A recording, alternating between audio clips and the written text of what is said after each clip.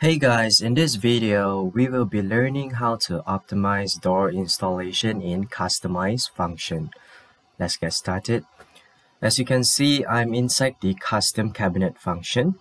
Alright, before the update, to generate a swing door, we need to click on board selection mode and then we need to select all 4 sides of the panels and generate our swing door manually.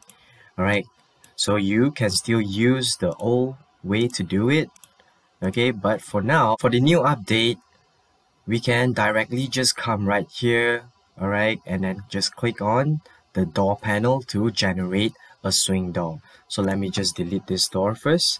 Alright, so come right here, click on door panel. So first thing you want to do is select the cabinet which you would like to generate the swing door, and of course over here you can select the door type, okay. And then we can put these settings to inset, and then we can just immediately click on install. Right, so this is a faster way to create a swing door. Good luck trying, guys.